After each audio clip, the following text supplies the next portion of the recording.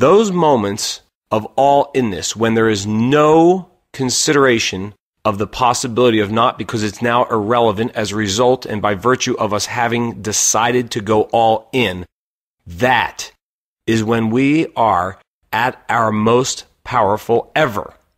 It is when we activate all forms of intelligence, including creative genius.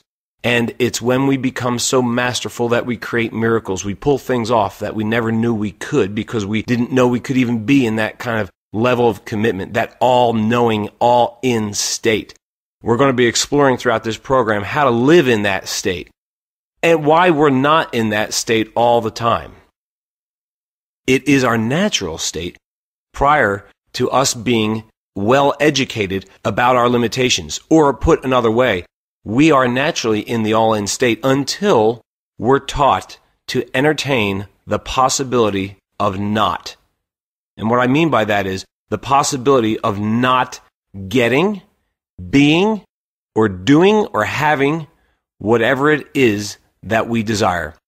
Prior to learning that possibility of not, we exist in an infinitely abundant mentality where the world is simply a field of infinite possibilities, and when we have a desire, we move in the direction of it without hesitation and without any consideration, without any deliberation, without any internal dialogue or conversation or series of questions about how, about if, about should I, about what if I don't, what if something goes wrong. None of that exists. There's not time for it. Go back in your life and you think about the events in your own life where you pulled something off that was a big deal. Maybe you pulled something off that you thought was an improbability, a huge improbability. And you think about how you were the moments after.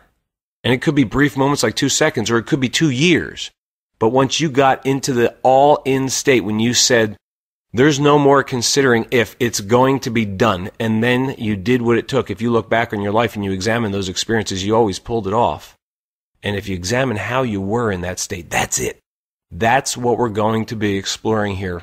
And that's what we're going to be practicing existing in, and as a result, creating miracles with our lives.